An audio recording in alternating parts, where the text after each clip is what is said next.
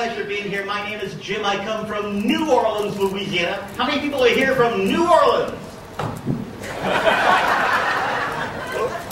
Okay, how many people are here? Let's hear that. That's really because of the spotlight. I can't see. I can only hear you out there. For those of you who do not recognize me, I have been on all the major programs in the United States. Welfare, unemployment, food stamps. Just to name a few. Thank you very much. It's my first chance to come out to meet you, and now you know a little bit about me, and I'd like to find out just a little about you. I'd like to do just a little bit of a survey. If we could have some house lights so I can see these wonderful people. Oh, there you are. Let's find out something interesting about you as an audience. Just a show of hands. How many happily married people are here? Raise your hands if you're happily married. Couples are looking at each other, going, "Are we happy? I don't know." I said happily, not halfway up there in the balcony. Okay, how many people have been married more than 10 years? More than 10 years of marriage? Now, wait a second, we got hands going up that didn't go up on the happy part. More than 20 years? More than 30 years? More than 40 years of marriage?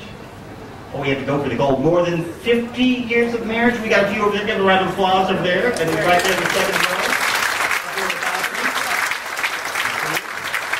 Let's find out the real truth. How many people feel like you've been married more than 50 years? Raise your hand. Now, wait a sec. I do not believe that. My father once told me that a man is not complete until he gets married. And then he's finished. I'd like to do a tune for everybody who's been married more than 20 years, a very appropriate tune entitled, "Please Release Me, Let Me Go."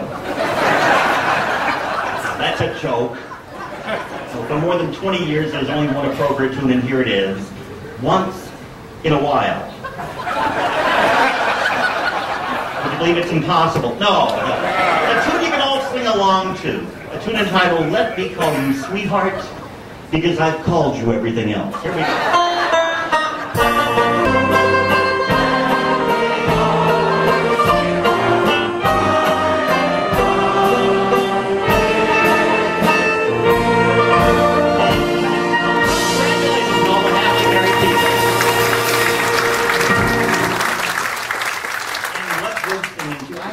Over here, on more than 50 years. How many years over here?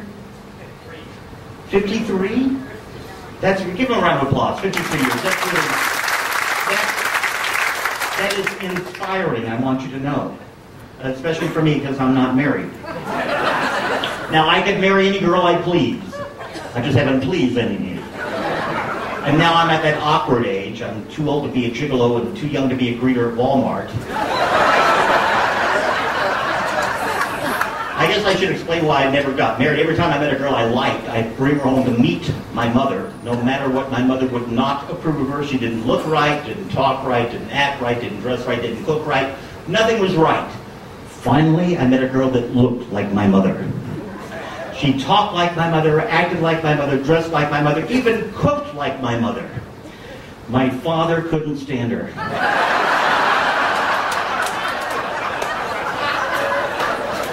Now, I'm sure many of you are aware that the banjo is considered by many historians to be one of the few original American instruments, and I'm quite proud to say that I've helped make it what it is today. Obsolete. And although it's an American instrument, actually there are many wonderful banjo players all around the world. I've heard great banjo players in Canada, in England, Australia, Japan, even in Jamaica. So I thought throughout this evening's show we should do some international music for you. And since we happen to be on our way to Australia, I thought something Spanish would be appropriate.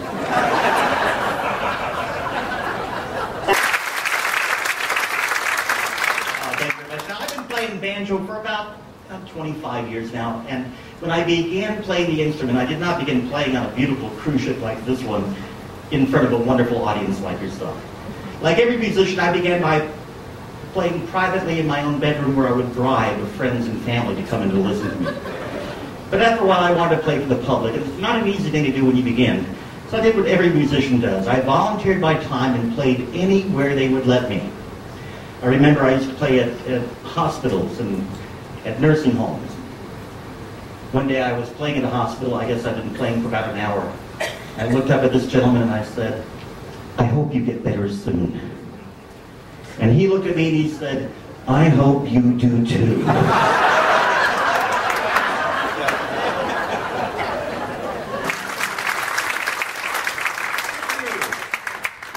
About the banjo is you can play so many different types of music. You can do a 20s tune or a Spanish tune or a riverboat tune, but I got to tell you, one of my favorite types of music happens to be Broadway show tunes. Do you like Broadway shows? Oh, good. Just yell out your favorite shows so I know what you like. South Pacific. Anything else? Chicago. Fiddler on the Roof. Oklahoma. Phantom of the Opera. Wow, what a show! And so much banjo music, I wouldn't know where to begin. I heard two different people yell out Oklahoma. You like that show? I tell you what, tonight we're going to do for you the entire musical score to Oklahoma. It takes 2.5 hours. Don't plan on making the buffet. No, we're going to do the Reader's Digest condensed version.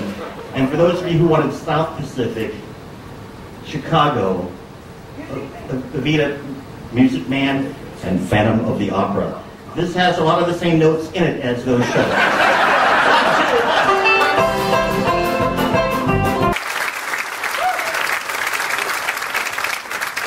When we warm up, we'll do a fast one for you. Do we have any bluegrass fans out here tonight?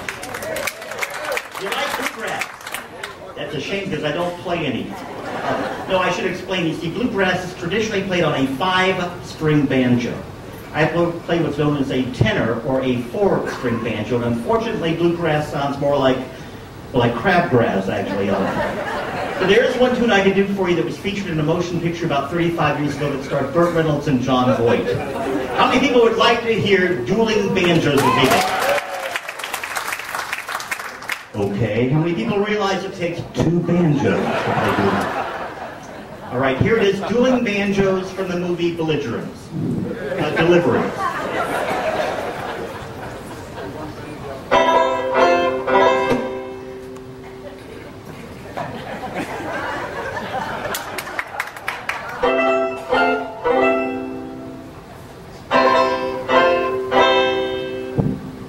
What did you expect? No cover, no minimum.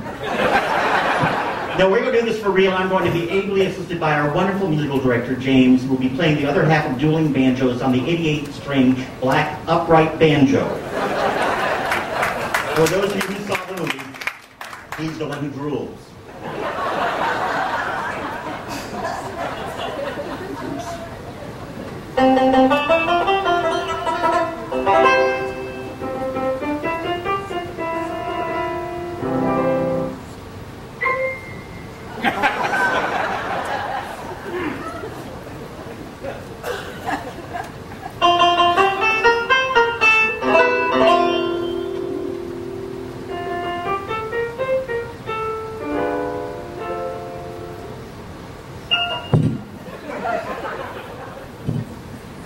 I'll get them this time.